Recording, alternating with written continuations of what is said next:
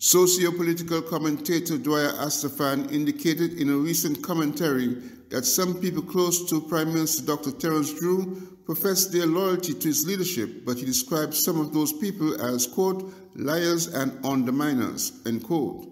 According to Mr. Astaphan, he will do what is within his power to stop such people, as they are doing more harm than good.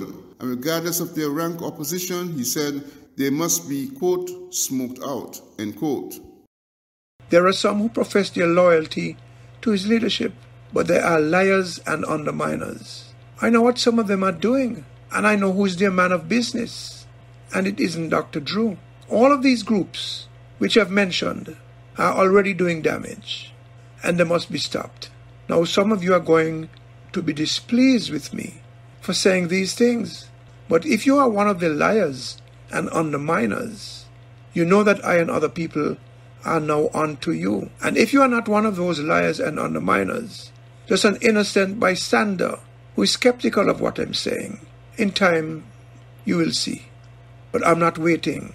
I'm backing Dr. Drew and the Labour Party under his leadership, and I will do what I have to do to smoke out the liars and the underminers and the square pegs and the opportunists and the other deadweights. We need a lean and clean machine.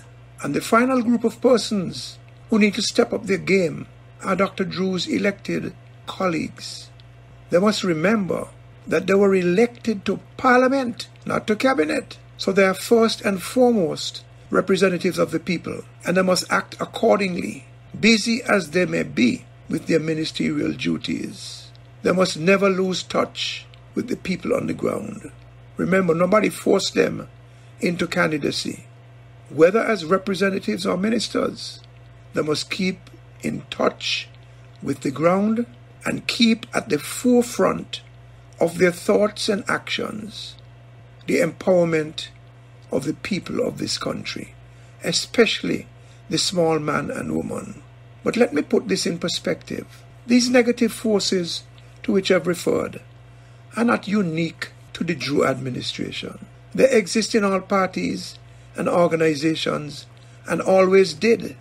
Even in this organization and this government and this country, which has such a popular leader in Dr. Drew. And though these people may be small in number, I mean the liars and the underminers particularly, they need to be smoked out, regardless of how high up the ladder they may be positioned. Similarly, of course, for the square pegs, the opportunists, and the deadweights. According to Astaphan, keeping such persons employed in the system could be detrimental to Dr. Drew's leadership, as he gave examples of what could happen. Can you imagine one of them bad-mouthing the young cabinet to an investor? Can you imagine one of them telling an investor who wants to build a small number of residences here for super billionaires who can do so much to help our country and our people? Can you imagine one of them telling an investor that that's not a good idea, that the country doesn't want that? Can you imagine one of them telling a big investor whose money is clean and who can create serious economic opportunity and jobs in the country that the investor's paperwork must fit into the queue, not high priority, wait its turn for months maybe before it can be addressed? These are some of the things that the liars and underminers are saying and doing. That is why they must be stopped, and that is why we are going to smoke them out.